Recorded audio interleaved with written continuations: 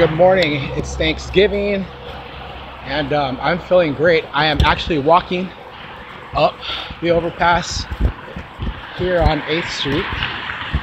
And I used to walk this route to and from work when I was only 16, 17 years old, and I hated it. I hated it so bad.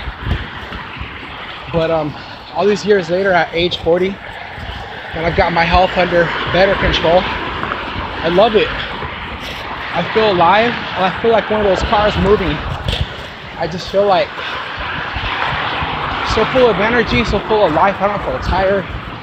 Yeah, I used to come home from work tired, walking over to go from work to go home. But man, I feel amazing. I feel full of energy. I've been wanting to do this all over again. It's been so many years. You may just think I was 16, 17 years old, and now I'm 40. So literally talking about 23, 24 years ago. So anyways, weight is pretty much just in limbo. Sometimes 5 or 6 pounds back and forth. But I'm maintaining my lifestyle of eating healthier, maintaining those 300 plus pounds I've lost.